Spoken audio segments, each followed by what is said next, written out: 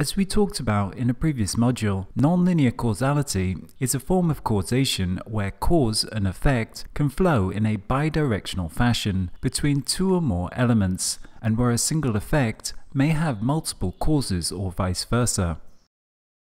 The essential characteristic of nonlinear causality is the idea of feedback, that an effect can create a cause, but equally this cause can then feed back to create an effect in the first system. Nonlinear causality can be contrasted with linear causality, where the direction of an effect flows in a unidirection.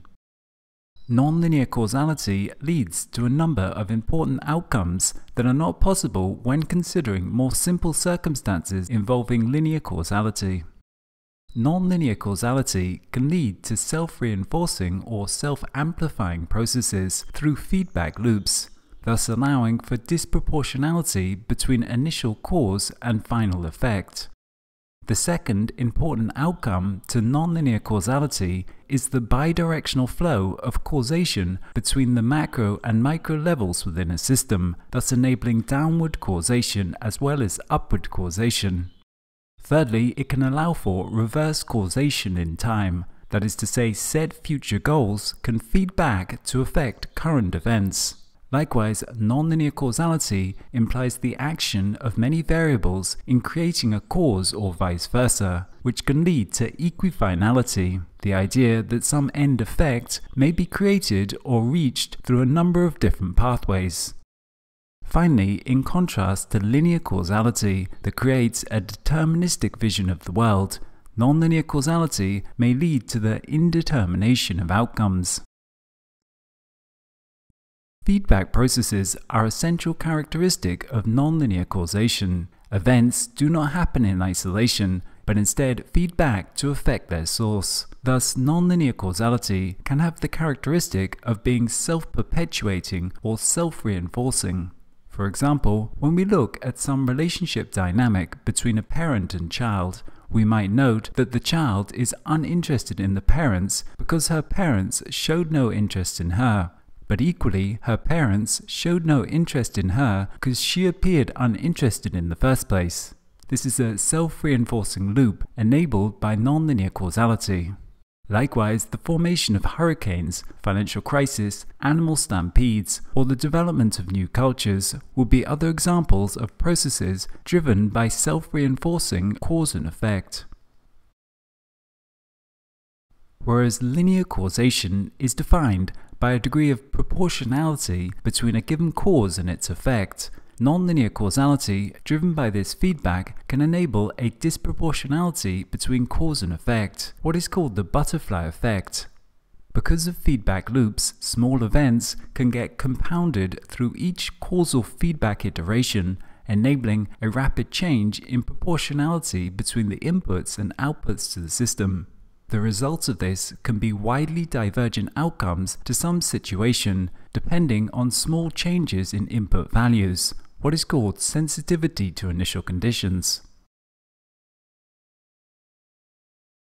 Whereas linear causation is predicated on being able to isolate a single or small amount of variables causing a given effect. In searching for nonlinear causation, we do not try to reduce the number of reasons for a given effect or vice versa, the number of effects deriving from a cause. For example, if we took the linear reductionist paradigm and asked the question, why does an aeroplane fly? This approach would try to reduce the cause to a limited number of direct physical interactions, in which case the answer would be traced back to the dynamics of the airflow around the wing, as described by a few variables within the Navier-Stokes equations of fluid dynamics. Inversely, a nonlinear causal description may involve many different explanations to this question. We might say the flight is caused by the pilot directing the plane to its destination, or the flight is caused by the fact that it was chartered to fly at that particular time, or that it is flying because the company can make a profit from putting on that flight. Without any of these factors, the flight would not be happening. When we take this non-reductive, more holistic interpretation to causality, it's possible to see that some effects are the product of an almost infinite number of interacting factors, and it stops making sense to ask about a single direct effect. Instead, the language switches to that of emergence, asking how many different factors interact in a specific fashion to create a given outcome, with emergent phenomena creating higher level patterns that then feed back to exert an effect on the lower level, more elementary parts. Whereas linear causality implies that causation flows from the bottom up, but not in both directions. Nonlinear causality and the idea of emergence enable the interpretation of events as both upwardly and downwardly caused, with causation flowing bidirectionally from the micro to the macro and back again. To illustrate this, we might think about a polar bear and ask, why is the polar bear colored white? The reason that it is white, one might say, is because of its genotype, which is a bottom-up answer. But if we then ask, why are its genes as such, we would discover that they are a product of evolution, which is selected for the color best suited to that environment. The polar environment is white, so the genes have produced a white bear that have been selected for that environment. If the bear was in the Canadian forest, it would be a brown bear instead. Thus we see downward causation acting, with the cause coming from the environment to affect the state of the individual.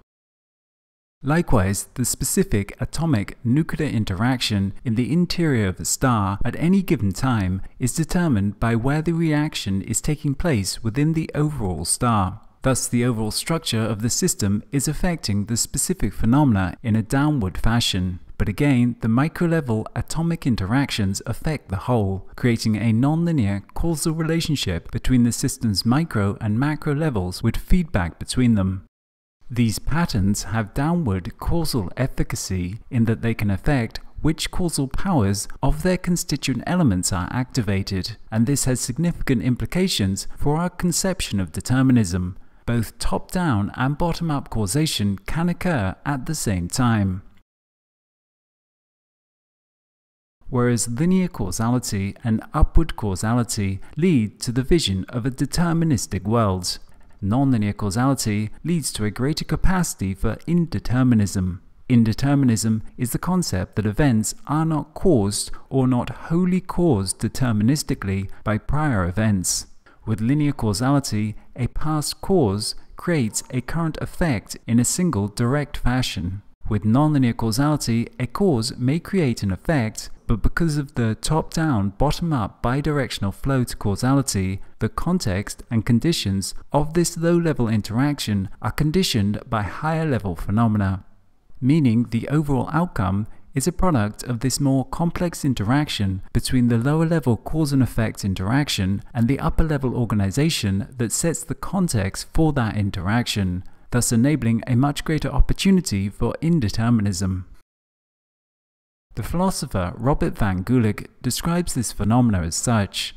A given physical constituent may have causal powers, but only some subset of them will be activated in a given situation. The larger context, i.e. the pattern of which it is a part, may affect which of its causal powers get activated. Thus the whole is not any simple function of its parts, since the whole at least partially determines what contributions are made by its parts.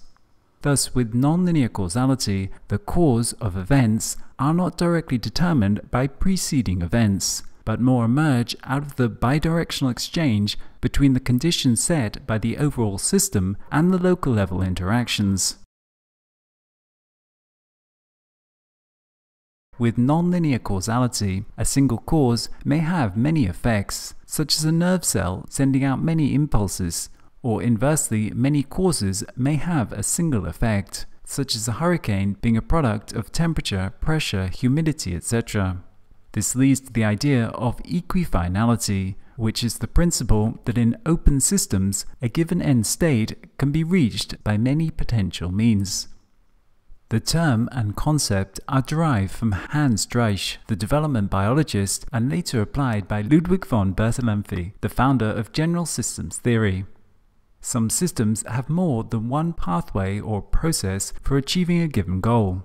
This increases the likelihood that the system will achieve its goal under various environments and circumstances. If one subsystem is damaged or if environmental circumstances change significantly, the presence of multiple mechanisms or pathways thereby increases the likelihood that the varying condition can be adapted to or overcome. For example, the human immune system has both a pre-existing component and induced antibody component to respond to foreign invaders. Some organisms have multiple pathways and use them in different environmental circumstances. These redundant systems accomplish the same end, but do so with more than one similar or equivalent channel. Our conception of time is closely connected to our understanding of causality. A linear conception of causality leads to a unidirectionality to cause and effect over time.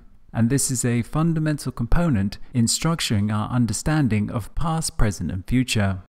When considering only matter and energy within a purely physical system, this unidirectionality to causality with respect to time may hold. However, when we introduce information into the model, it now becomes possible for future events to feed back to affect current events, and thus enable reverse causation.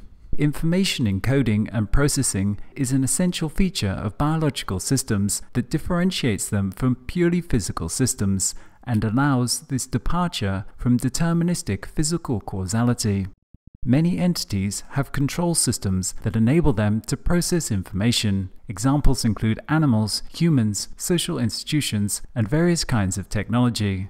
With a control system, the structure and initial conditions may not matter. What matters is the goal. Future goals can determine current actions. Here we can note how causality is reversing as it goes from some projected future event back to affect the present state.